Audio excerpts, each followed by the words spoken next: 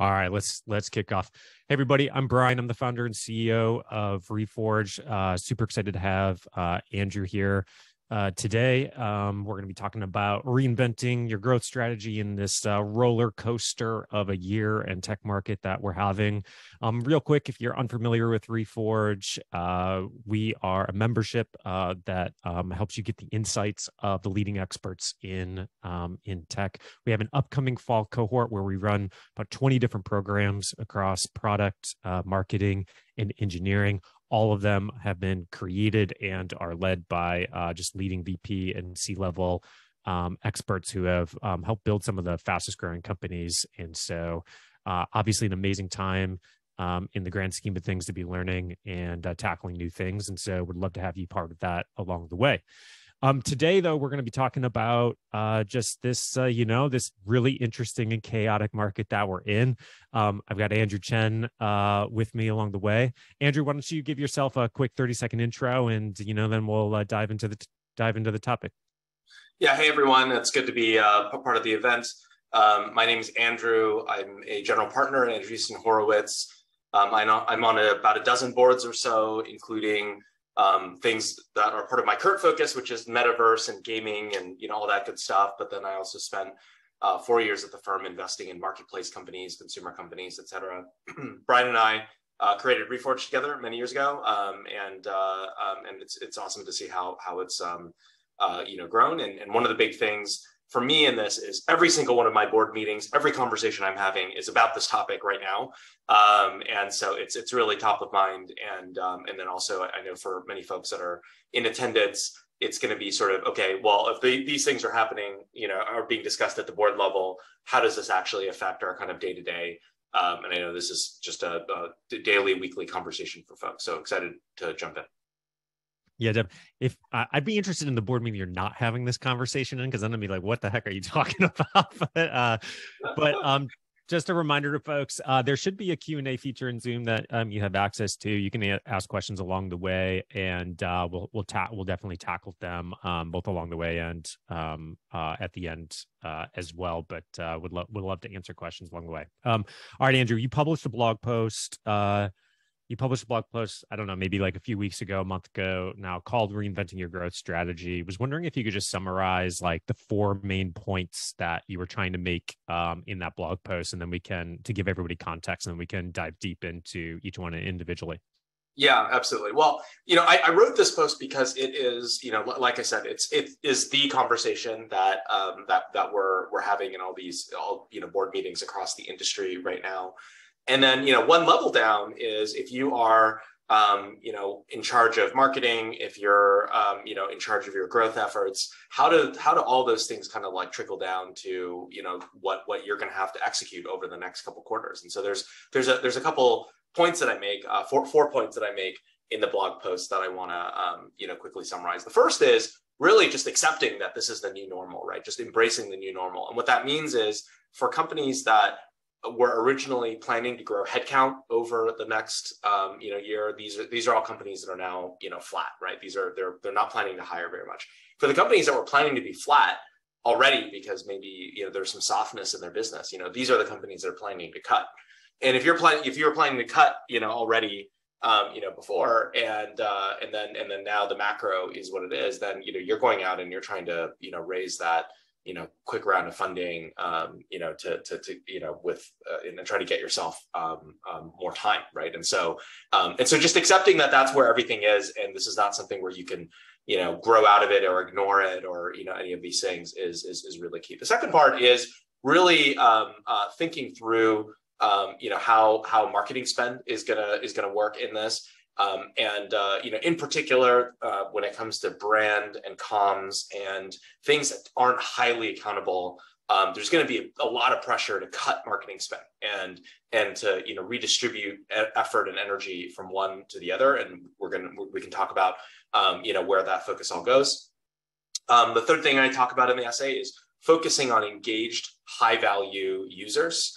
And so rather than trying to get the next generation of lower intent people and focusing on acquisition, a lot of it ends up being just making sure that you preserve your relationships with existing users. We'll talk more about that.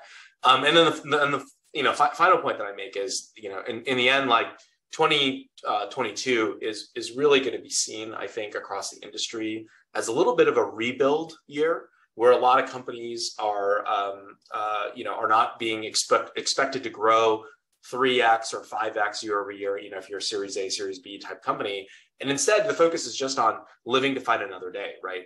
Really, working on fundamentals, getting the business in good order, working on efficiency, not really thinking about top line growth rate, and then returning to a growth strategy, maybe in 12 or 18 months, depending on what the macro, market looks like. So that was the essay. And then I know, Brian, we're going to jump into a couple of points.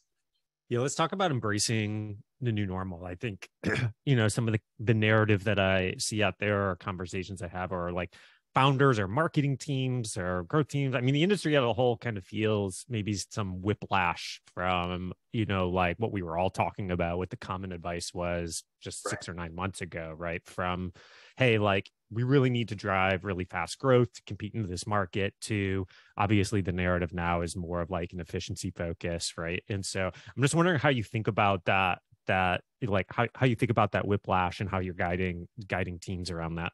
Yeah. Well, two things on it. I mean, one is you're absolutely right. I think whiplash is a good way to describe it, because this is sort of, 2022 has sort of turned out to be the macro year that, we were all warned that the COVID year, 2020 was going to be, right? In 2020, we all thought, oh my God, the economy is going to collapse. There's going to be, a huge reduction in consumer spending. We're going to be in recession. And instead, we just had this insane bull market.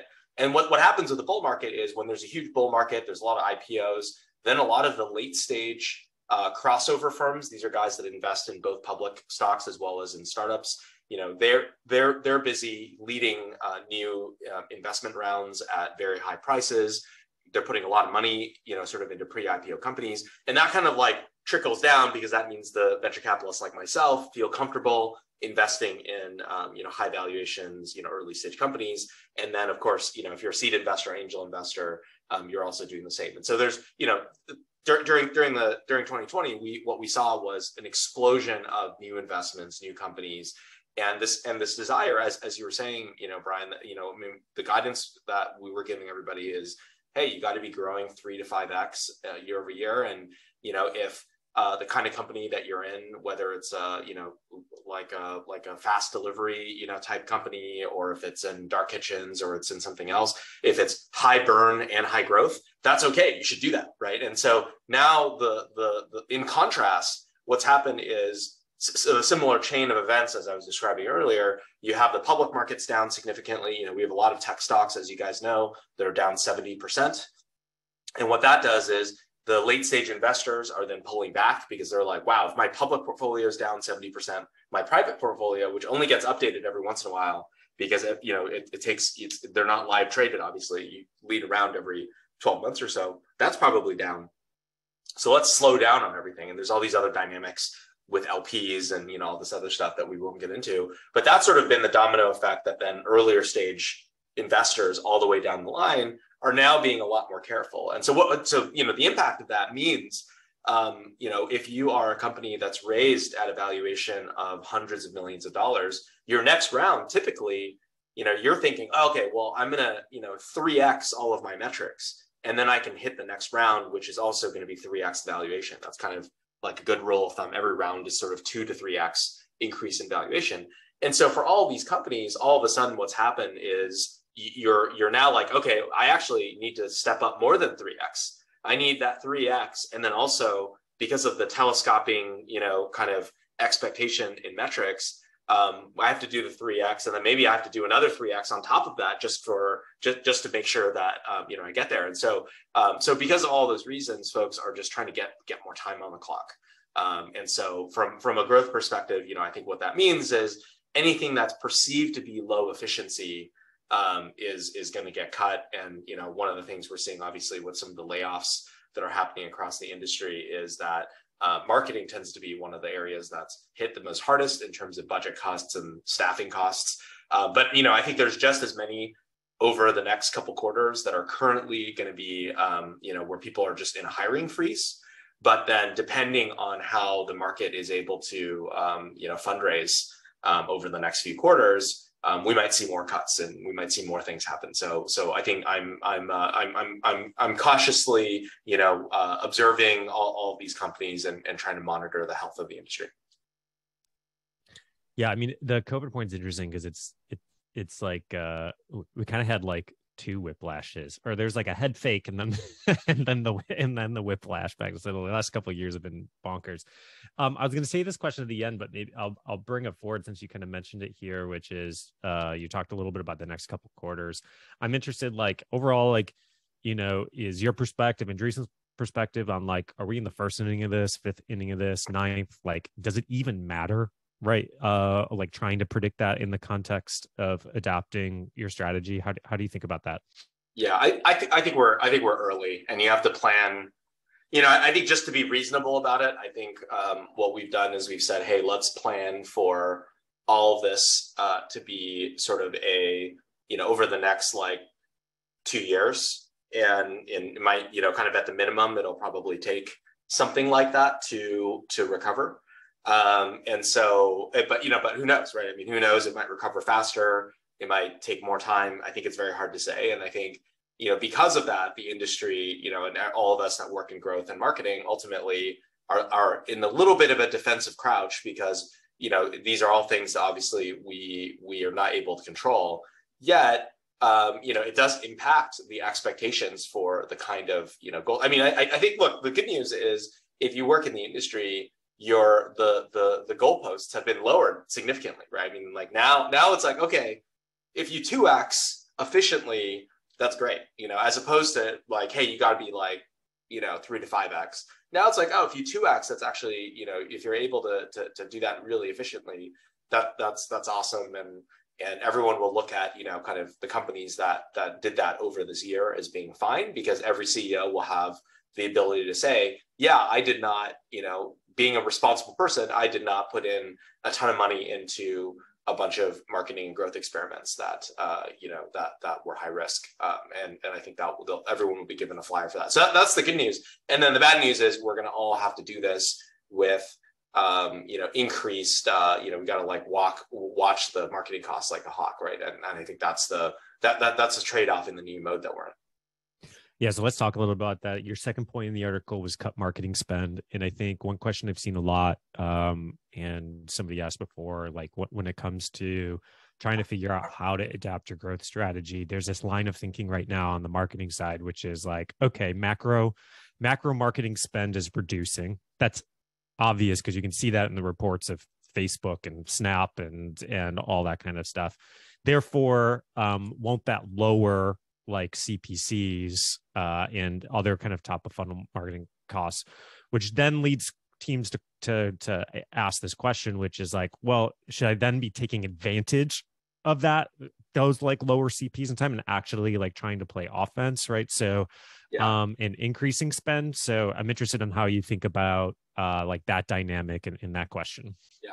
Well, I mean, hard to talk about this in generalities, but I think generally, if you were to say, if you really truly are observing that your CAC is going down, then then of course, maybe instead of a 12-month payback period, you might try to target a 6-month payback period or something like that. But if you're able to, and the reason for that, by the way, is you want to conserve capital right now, and so when you put a bunch of money, when you spend a bunch of money, and in marketing, and you're waiting for those cohorts to pay back out, you put yourself into potentially a bigger kind of cash crunch situation if you are on a 12 or higher kind of month payback period. So I think that's one aspect, which is you may reduce it and try to get more efficient just because of that. And then if it turns out there's some macro things that are happening, okay, great, then take advantage.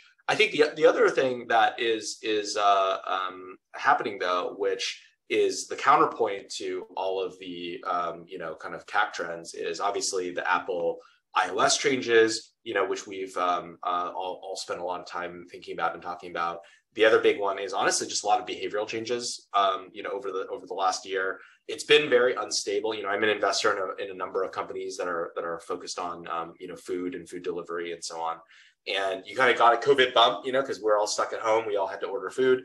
And then now it's like, okay, well, is it going to grow as fast as it was during COVID, in a period where now people can go out and spend time in restaurants, right? Or if you work on a social app, you have some of the same, aspects. Or if you have, if you work in travel, you run a zero, and then all of a sudden now everyone's back to traveling, right? So there's a lot of just underlying consumer, consumer trends, and we obviously have seen huge gyrations and the stock prices of Zoom and Peloton and like all of these things kind of reflecting the market's expectations, changing significantly. So I think it's hard to predict, kind of in a general sense, like which companies' CACs are going to go up or down, in that. I think I would just say, like, in reality, you're not going to be able to have as large of a marketing budget, and so you end up needing to cut the least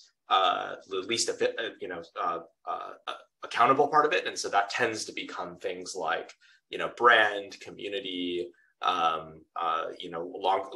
new experimental, projects. Maybe your team has a TikTok, project that you've been, the Reforge TikTok project that's been, incubating, something like that, it needs to put under scrutiny. So I think those are all the questions that we have right now. Yeah, I think that there was a couple things that I heard in there that I just want to recast a little bit, which is that, maybe CPCs and all that stuff are going down, but it's really about, the cost of that customer and the value of that customer. And there's other parts of the equation that you need to consider there, right? So, I mean, certainly one thing that I've seen in a bunch of the benchmarking data is that, conversion to a new customer in categories is decreasing. So even though the costs of traffic are decreasing, the cost of the customer is increasing. And then the other part of that is just like the value that the customer is going to generate, which like comes down to retention. And that, I think, is the hardest thing to predict. So even if your CAC is decreasing, are you going to look back in a year and be like, is that customer just as, do they generate just as much value as customers that were acquired a year ago? And that's the game. Like, that's like predicting that, I feel like, is the hardest part, and is part of the game, part of the art of like figuring out what you want to do, you want to do with your strategy. Well, I think that I totally agree. And I think the way to reduce that risk is to have a shorter payback window, right? And I think a lot of teams, when, as we all know, when they are busy trying to grow really, really fast, what ends up happening is they really push it to a limit. They get to a point where it's like almost like a, 1-to-1, like CAC LTV kind of thing, or, not really LTV, but like, whatever, CAC versus a 12 month, payback, and getting that ratio being close to 1. And you're like, wow, you're on a knife's edge, in a case like that. And what happens is if I think what we're going to see in the industry is for a lot of folks that then pull back and say, oh, wow, actually, the 1-to-1's not going to work because that's a 12-month thing. Let's go to 9 months. Let's go to 6 months. Is they're going to have to cut spend, and actually growth might decelerate a little bit if the retention isn't there. So I think we're gonna see a lot of products that we're sort of being propped up by marketing and acquisition, as opposed to having deep product market fit that will show up, I think, over the next year. Yeah, I think at the highest level, right, like the whether you're on a marketing team or a growth team, product team, the ultimate thing that I think the leadership team is trying to say is just like, look at all the initiatives and bets, and there's a cost to those bets and there's a return. The hard part is that the return, there's like some probability assigned with it. Like nothing's a guarantee, right? The cost, though, is a guarantee. You spend that money, it's like out the door. You hire those people, right? And so it's like it's playing this game of these expected probability bets where the return is uncertain, but the cost is certain. That's right. Well, I was going to say, one of the things that famously we did, at Uber, kind of in the ad tech space, was at one point the company was spending a lot of money. I think we'd spent like over $100 million on this one, mobile ad network. And for various reasons, people began to, and this is where, just so you guys have a scale of this, I mean, sense for the scale is like, the company was spending $1 billion a year on referral programs and paid marketing and this and that. And that just on the rider side. And then there was another billion going on the driver side, right? So this is to give you a sense of like how crazy the scale was. This is sort of global marketing spend on across all channels. And one of the things they did was they found this one, mobile ad network where they spent, I think, $100 million. And we were unsure of the, we had various clues along the way that maybe this, might be bots, it might be, whatever. And so all we did was we actually did an on-off test and just turned off the ad network for a week and then turned it back on. And what we found was the actual impact of doing that was like, we couldn't tell. And so you're like, what did we spend $100 million? Like whether it's bots or whether it's really low intent or whether it's something, it didn't move the needle. And so I think a lot of the companies that are out there, one of the things that I know everyone can find is that your organic traffic converts the best typically. And so the CAC is zero, and that's going to make up the bulk of it. And then the paid marketing kind of sits on top of that, and you're getting lower intent folks, but you're getting more volume. And I always encourage every company in an efficiency oriented world like this to literally just turn off paid marketing and just do that for a week. I mean, it doesn't hurt anybody. It's not a big deal. Turn it off for a week and figure out whether, if it's making enough of an impact that you actually want to keep all of it on. And I think in more cases than not, you actually find that it doesn't, it's lower conversion enough that you may not be wanting to spend the money. Yeah, I mean, so we're talking a lot about like efficient growth. I guess let me ask the opposite, which is, do you feel like there's any situations or cases, right now where where non-efficient growth is okay, and like what do you feel like the characteristics of those situations might be? Yeah. Well, I would say two things. I mean, I read about this in the essay, which is this is a great time to invest in product-led growth, right? This is a great time to go and build your referral program, put that into your app. This is a great time to, think about sharing flows or multi-user accounts that are going to get users, get your customers adding, their friends and their colleagues into the app. This is a great time for that. And that costs upfront money, but those are the kinds of things, Brian, that are going to pay off in the long run, and they're, pretty much organic. And so I think that's one flavor of investment that I'm highly supportive of making. And there's ways to, test that without even writing the code. You can run, you can just do a, mailing list type experiment and try to do a referral code thing and see if that works. Or you can, there's other kind of, tests that you can do. The second part of it, I would say, is look, the reality is there's some products that they have network effects, and you need a bunch of users at the beginning using the product together in order for it to work. And so if you are building a product that's targeting colleges, and these users are you need dozens, hundreds of users on a campus to use it. I mean, you have to, like, I think of that as almost like that's the buy-in cost of even activating that network in the first place. And you can't really look at that from a CAC LTV standpoint. It's just like, your ante to even activate the network. And so whether you're talking about that from a, colleges standpoint, or you're doing a beta customer list with a bunch of enterprise, small enterprise clients, or you're doing, something, related to like city launches, if you're doing something that's like kind of a marketplace thing or some kind of vertical category, I think it is really hard to if that's like core to the company strategy, I think it's really hard to, do that all from a CAC standpoint. That said, if you're already in 3 markets, if you're already in 3 universities, and you're working on the product and you can't grow it efficiently, maybe you shouldn't add the 4th and 5th and 6th, college, in a case like that, or you should scale down your expansion plans and figure out how to do it in a more efficient way, rather than going and paying a bunch of people to download your app, in a situation like that. Yeah. Just a reminder of folks, there is a Q&A feature in Zoom. There's a bunch of great questions in there. Would love people to also just look at that and like or upvote the ones that are most interesting to them. And that'll give me a good sense of what to answer. Yeah, we can do a lightning round at the end and cover all the Yeah. Yeah. And I also just mentioned like a lot of what Andrew's talking about around these initiatives, like how to model these things out and try to get a sense of return and stuff is we teach that in the growth strategy program in Reforge. So if that's something you're interested in going really, really deep on, we go deeper than you might even want to in that program. But so I'd love to, before we move to some audience questions, one of your closing one of your closing points is live to fight another day.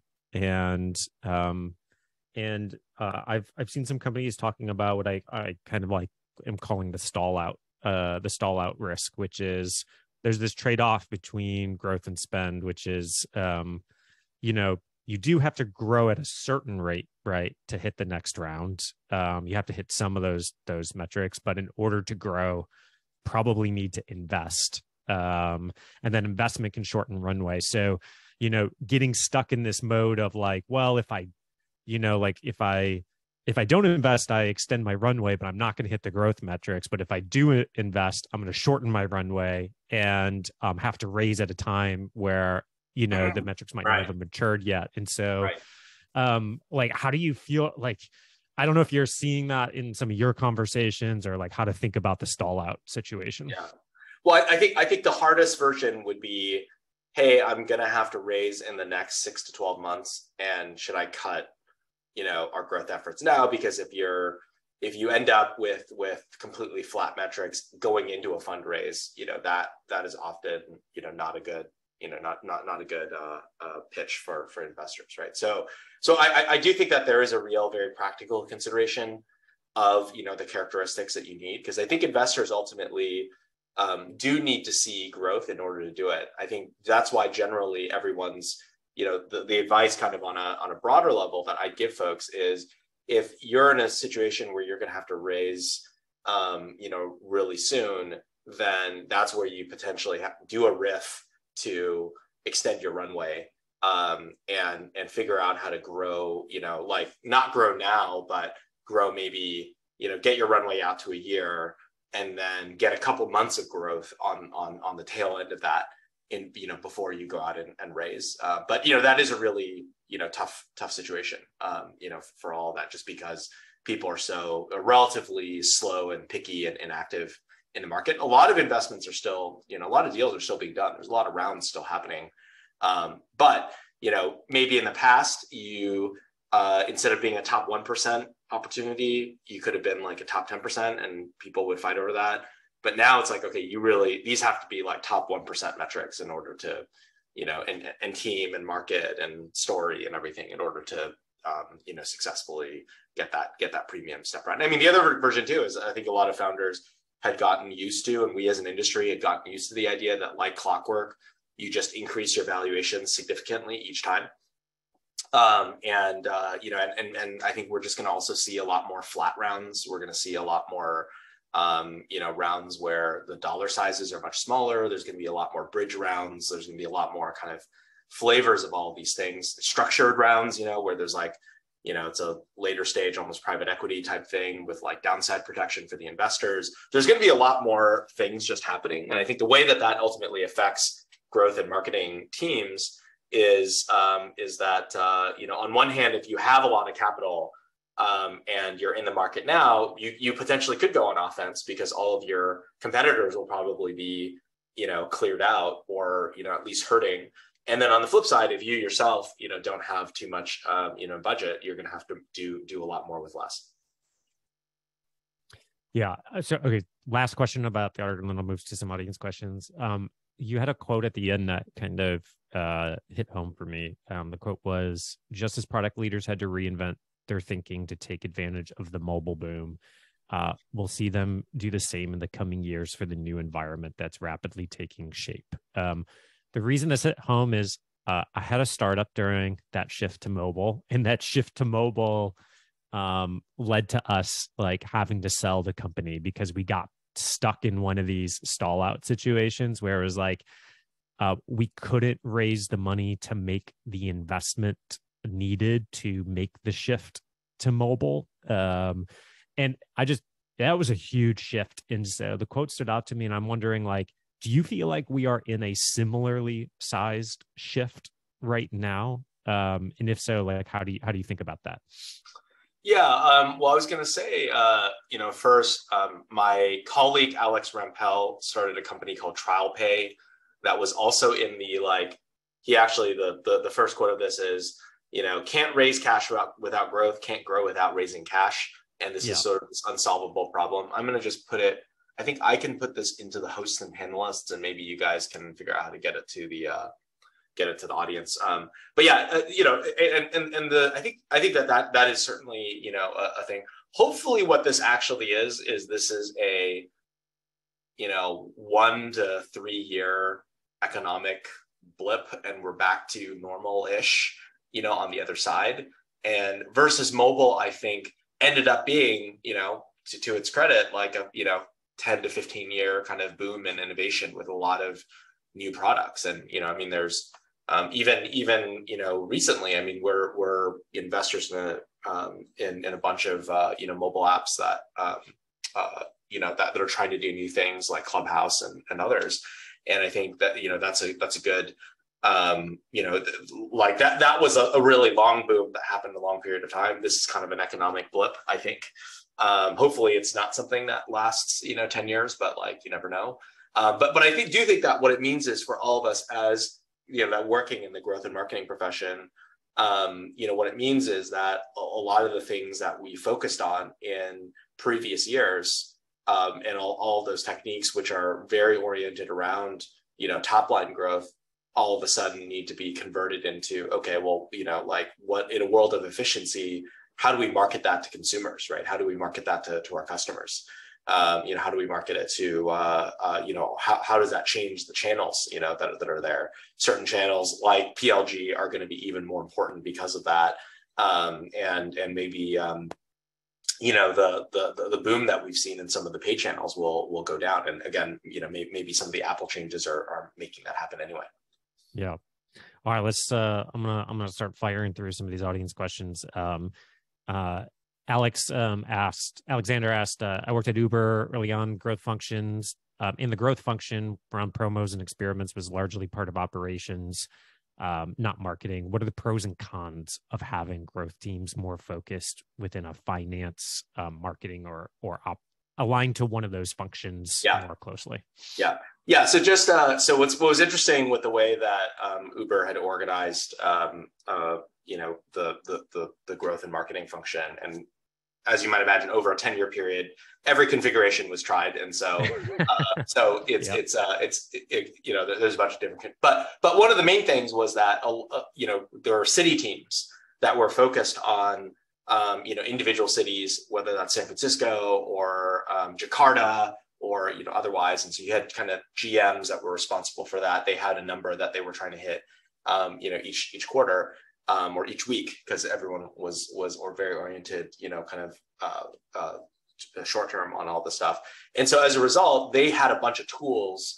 Like, for example, if you worked on referrals, what would happen is there would be someone in the city that would use your referral tooling that the referrals team would build in order to run referral campaigns. So they would do something like, if the holidays were coming up, they would sort of like holidize the referral campaigns, and as a result you would get like a really cool Christmas version, but if you were in like a non-Christian country, then maybe you would get a different holiday promotion.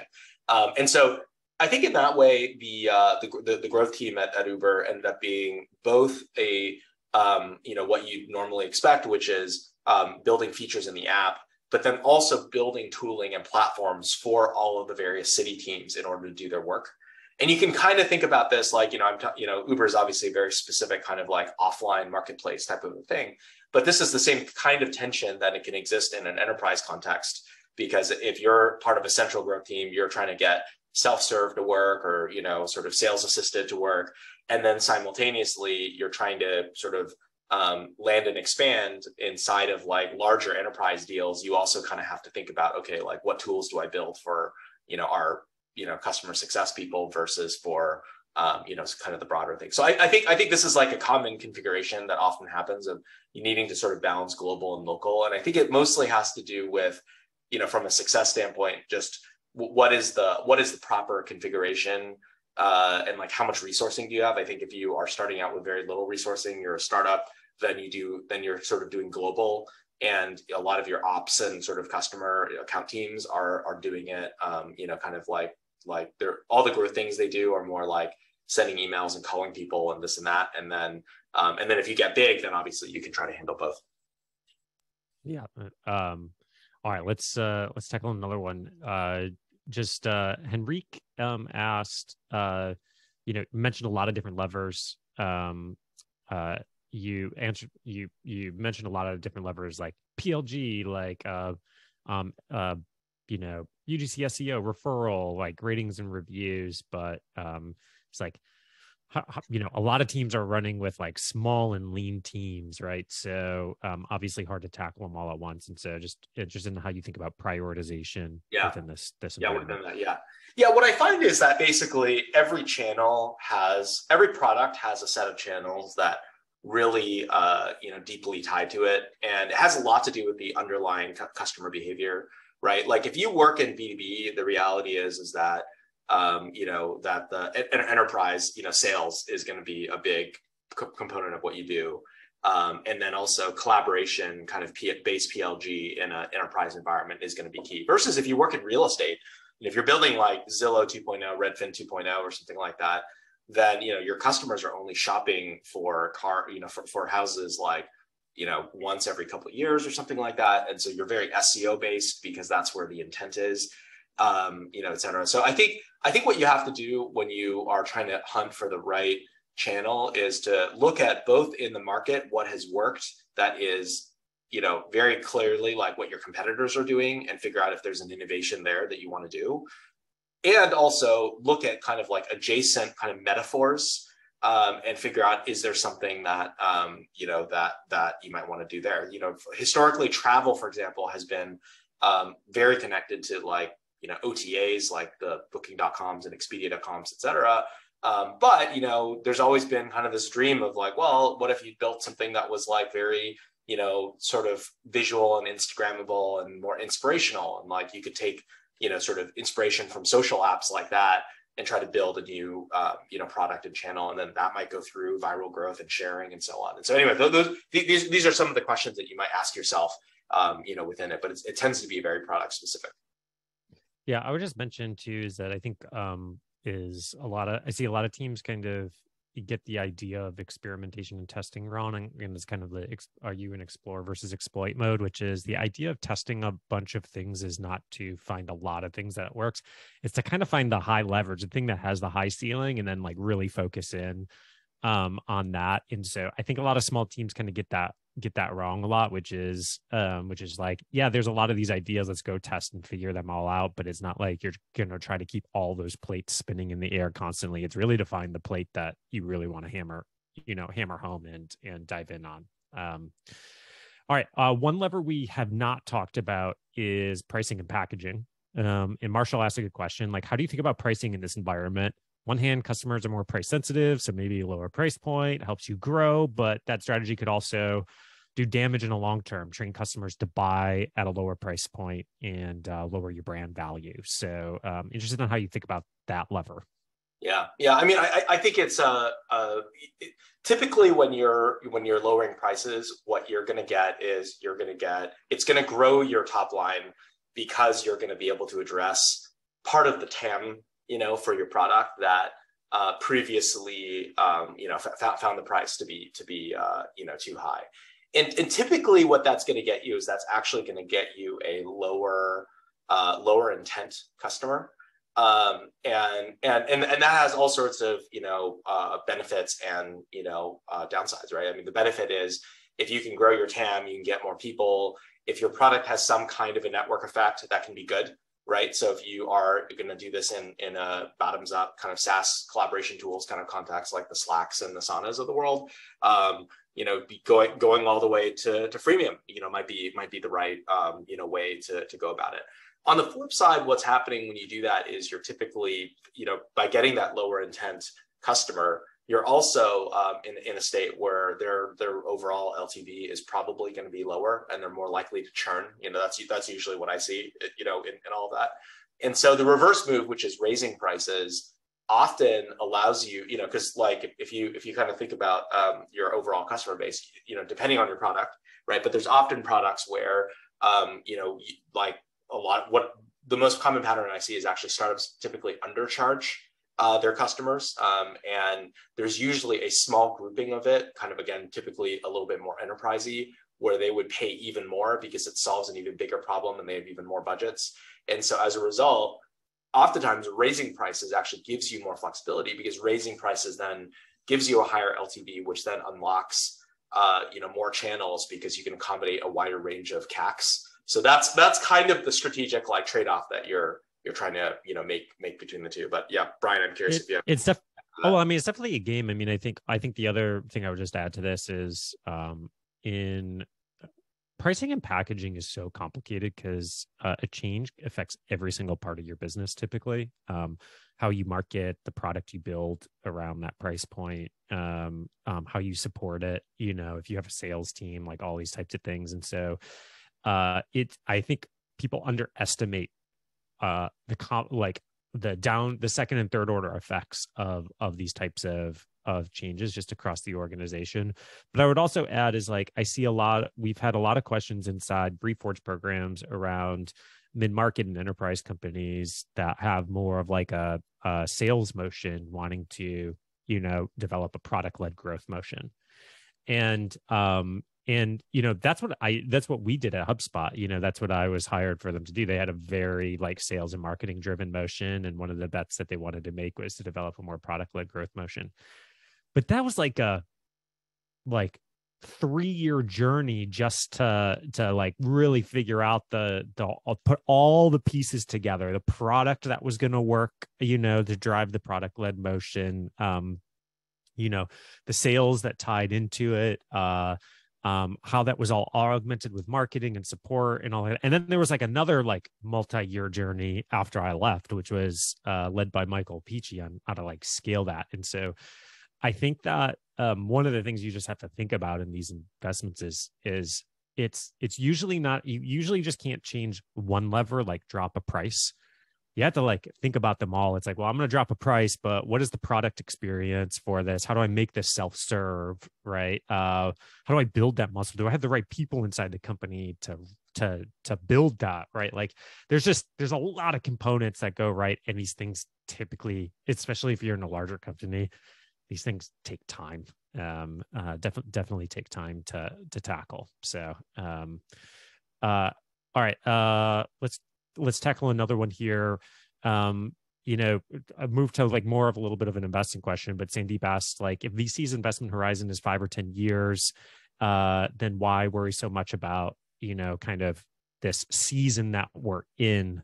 Wouldn't you rather accelerate investments now? Yeah. In the season? Yeah, that is such a good question, and I think that let me give you the point and the counterpoint on it. So the general point has been that almost all the companies that are in the market today are burning money. They're in an investment phase, and so because of that, they're burning money with the anticipation that every time they raise, they will raise another round kind of in 2 to 3 years. And so you design your entire financial plan off of that. And so what happens is you go raise $20 million and you say, okay, well, I'm going to be negative $1 million a month. And what that means is at the end of, spending that money, there's got to be another investor who then puts in more money. And so because of that, you're kind of in a world where the seed investor believes that the A is going to happen, the B is going to happen, the C is going to happen, and the D is going to, the pre-IPO rounds are going to happen, and then you're going to be able to go public. Then each round basically has to believe that all the future rounds all are going to happen as well.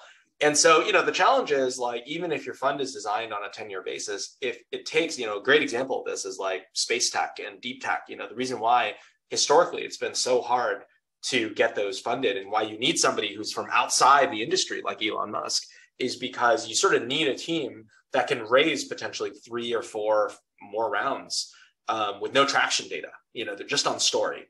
And so because of that, even if you're the seed investor and you're like, I'm in it for the long haul, the challenge becomes you're kind of like, okay, well, how do I get people to believe in this, but keep successively raising at higher prices and more money?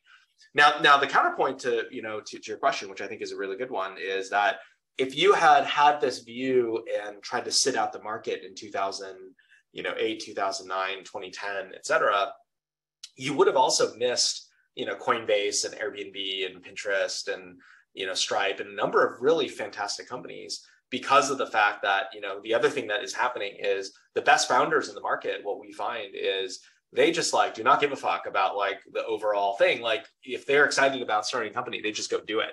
And what you're getting is a higher intent founder, during some of these macro, kind of these downturns. And then you're also getting a softer labor force, meaning a startup doesn't have to compete with, FAANG companies paying extremely high premiums on every candidate, which has been the case over the last 10 years. And so, so I think all of those things make it also, potentially when the market is soft, as long as you're a founder that's able to raise money and make progress with reasonable round sizes, it can also be very accommodating of a time to start a company. So that's sort of the trade-off, either way.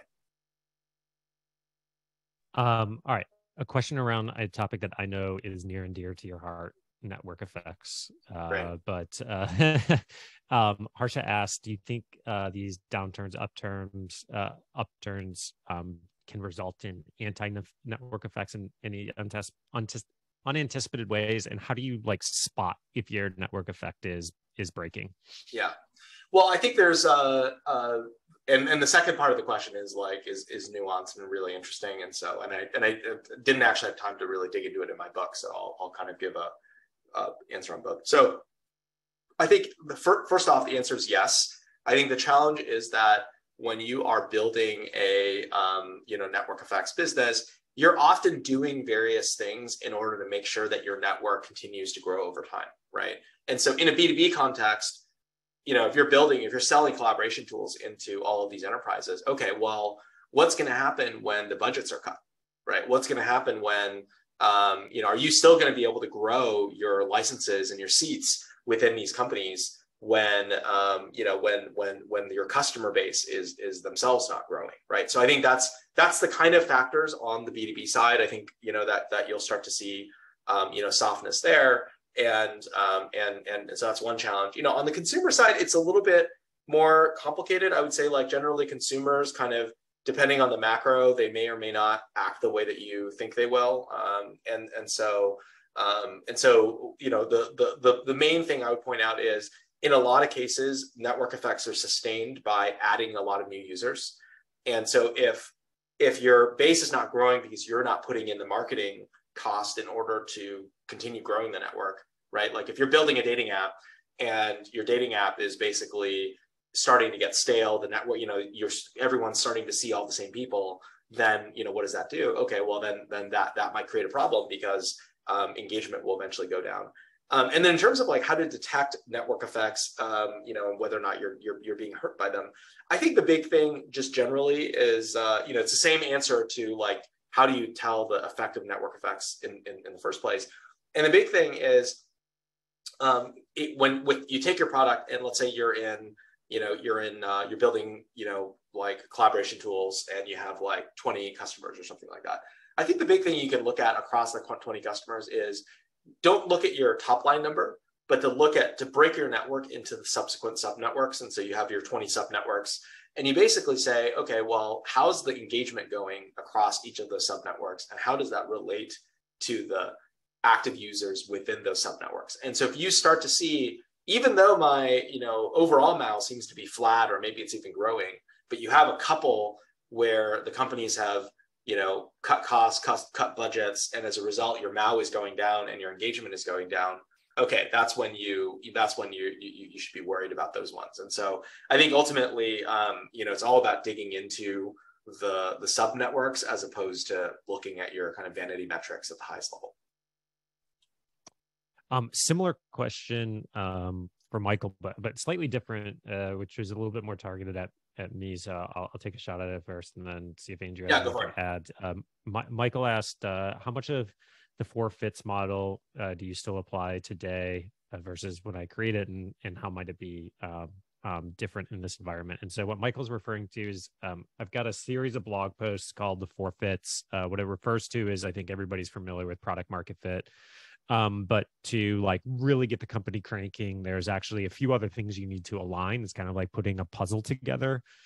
So there's like product channel fit, which is really about how your product is built to tap into a specific channel, like SEO or paid or something like that. There's channel market, there's channel model fit, your monetization model, which is aligning your monetization model, your pricing, your packaging with the channels you're using there, which is obviously lower price, lower friction monetization models align well with lower friction, lower intent channels like SEO, things like that. And of course, the higher you are priced, the more influence you need to get somebody to buy your product. And so that's where like sales and stuff comes in.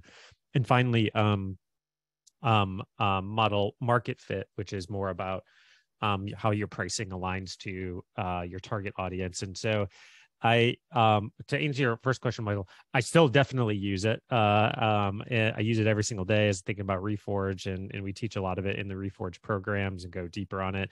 I think the interesting thing related to this conversation is that one or more of those fits can break in this environment, like things that you might have had previously. And so in the context of like product market fit is that you could definitely be in a category where it breaks. You could also be in a category where it like creates fit. And so I'll give an example of the latter one first, which is something like a company like Vendor, which is literally their value prop is you sign up with us, you pay us, I don't know, I'm making up like $20,000 a year, and we're going to save you $40,000 by collectively bargaining and negotiating all of your SaaS tool, the SaaS tool fees, right?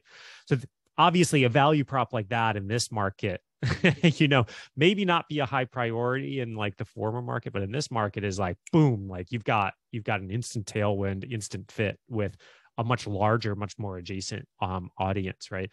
But it can also happen in the reverse, right? And similarly, like product channel fit, Andrew was mentioning a bunch of these things that like the iOS changes, all of these other things. And that's not necessarily related to the macro market shift. They're just happening at the same time. But those things, or Google's update, which we're still waiting to see what the actual effect is, right, could easily break that fit as well. And that's something like you need to realign along the way. And so anyways, when we experience these like huge shift, these whiplashes like in the market, it's not uncommon for one or more of these things to either snap into place or fundamentally break, depending on like where your company is at. Andrew, anything to add to that? All right, let's tackle a couple more. We got like 6 minutes left, so maybe we go through some quick ones. All right, somebody asked, which trend would you put your money on in the current environment? Yeah, well, I mean, I'm definitely voting with my feet here, and very recently moved over to work on A16Z's Games Fund One, which is our new team that is investing in gaming, in the metaverse, and avatars, and Web3, and all this kind of good stuff. And so a lot of that had been just the observation that after 15 years in the industry, doing kind of mobile and quote unquote Web 2.0 kind of stuff, that a lot of the consumer attention and engagement has actually shifted to things like Minecraft and Roblox and Fortnite, and I'm just thinking about my own kind of interests and where I want to go, and decided to head in this direction. And so and it's an industry that actually does have the mobile side of the industry is very sophisticated with paid marketing based user acquisition, but the sort of like PC console world is very much based on organic, and it's very much based on kind of multiplayer. They're kind of like next gen social networks, which is exciting. So I'm spending my time there. If I weren't in this space, I think the other big one obviously would be like looking at Web3 kind of more broadly. I think that's very interesting. The other big area that I think is interesting, it's not really an area, but just kind of more broadly, would be like spending time looking at developing markets, and kind of now that whether you're talking Africa, LATAM, Southeast Asia, There's a tremendous amount of smartphone adoption, tremendous amount of technology adoption more generally. And what that's led to is a bunch of very successful companies in, fintech and in delivery. But then I think there's sort of concentric circles out. They have very different needs than kind of the Western market. And so that's a good example of kind of another area that I'd be interested in. Yeah. All right. Evelyn Chu asked, what's considered a healthy run rate for early stage right now? So we'll go like seed, Series A. Yeah, I think it's less about the run rate and it's more about the growth rate and the efficiency of the growth rate. I think, if you are in B2B, and you want your Series A done, you still have to show you're at, let's say, $1 million ARR, or you have a path to get there kind of in the near future or something like that, sort of ideal. Obviously, if you have a superstar team that's come out of, Slack or something like that, then maybe you can raise in Series A, without that. And so those are some of the things that you might pay attention to, versus you look at something like Be Real on the consumer side, and there's no business model embedded within the app, but the growth rate is so tremendous. They've gone from 0 to 10 million DAUs in 9 months or something like that. And in a case for something like Be Real, the revenue thing isn't even a thing. They're like, the folks that are excited about it are really backing it because of the consumer usage and engagement. And so it sort of kind of gets into the broader question of like, how do investors kind of evaluate companies? But I think the answer to that is like many different ways. And so there's not one size fits all kind of revenue answer for all this. All right, last question. It was the most popular question. I see a bunch of other questions around like product-led growth. Landon asked just any recommended reading, listening for product-led growth. I'll give my quick take with obviously a little biased, but we go really deep on product-led growth in Reforge. We just don't necessarily call it that. Growth series, growth strategy, product strategy. We in all these programs, we go deep on it. But I would say go to the source, like follow the people who have done it before. Elena Verna, Adam Fishman, Andrew, Bengali Kaba. There's a bunch of these folks that have actually done it before. They publish on Twitter and LinkedIn occasionally. Go there.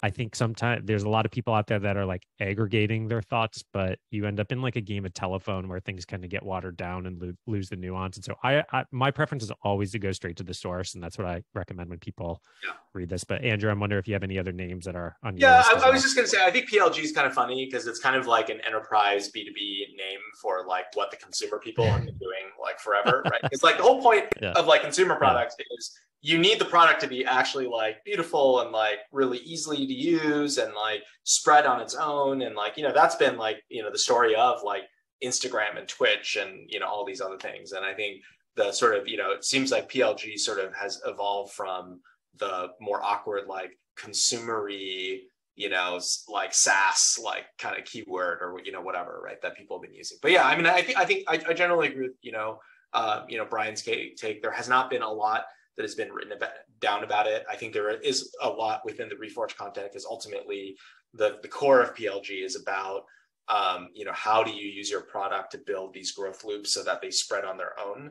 And why is it that the product is so useful that you end up, wanting to use it with all of your colleagues and so on? And then the other thing I would encourage folks that are in B2B to do is to talk to their peers on the consumer side, because I think in a lot of cases, where those lessons and where these things are being learned is by arbitraging the two disciplines. There's a lot of folks that end up basically working in the enterprise track and they work in a series of, kind of like teams within Microsoft or something, let's say, but they never actually get the chance to work on a fast growing consumer app.